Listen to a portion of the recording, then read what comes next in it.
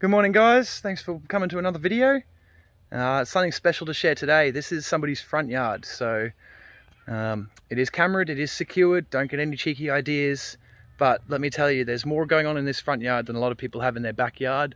A really lovely tropical feel that is very special, so let me share it with you. Okay, so just some random little divaricatas in flower, some big divaricatas also in spike.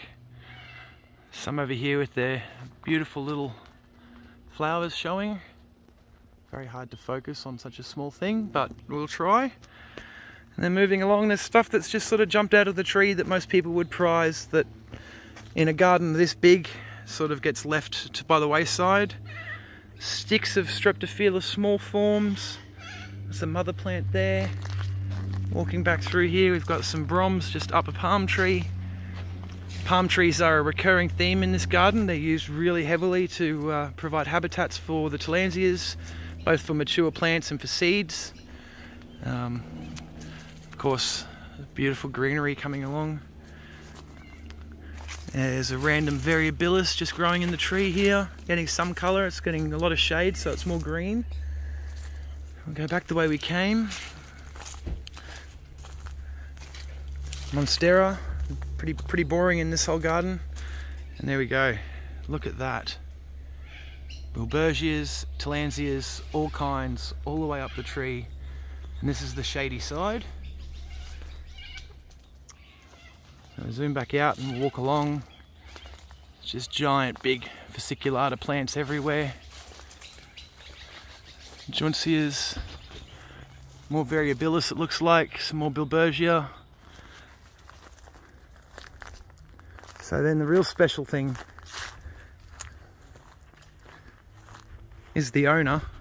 You're unstoppable. Look at this grumpy bloke with his beanie on. And then we have the full sun side of the garden, which is another pandanus palm this time, but covered, absolutely covered in stunning colourful bills, as well as this really thick layer of air plants all over. You see the colours improve as the plants get higher and get more and more exposure to the sunlight. There's broms and staghorns and all kinds growing in here. We have Palaceae in plague proportion, the Streptophila, the Variabilis, Fuchsiae, which look very similar to Filifolia, except the Filifolias are more green. Stricta, that'll go black out in full sun. Another Streptophila, a hybrid, Casey. It's only a tiny baby at the moment. There's a spattering of bilbergias in there. They're some loving mini it. neos as well, really nice glowing colour in the sun. Some more mini neos, some more Palaceae. Another Variabilis. So yeah, Variabilis in sunlight will go really dark red, almost purple in some cases. But they'll grow just as happily in full shade and just stay really bright green.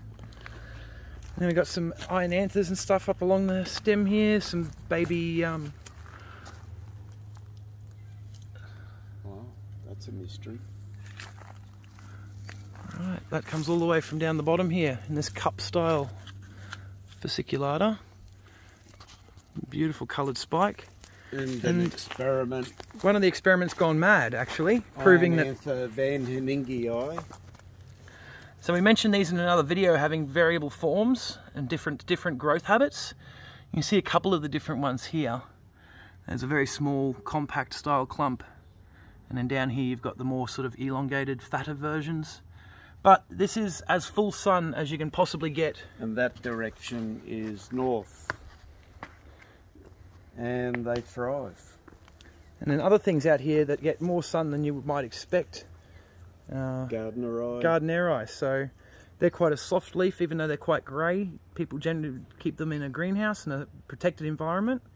But out here, pretty exposed, doing very well. So more variabilis there with the beautiful colouring from the sunlight. There's another big one there that's just about to start coming up in spike. And that's a pretty quick look at a very special front yard. It's a lot cooler than a lot of people's backyards. So I hope you enjoyed. Like and subscribe, and I'll keep the garden tour videos coming. Cheers.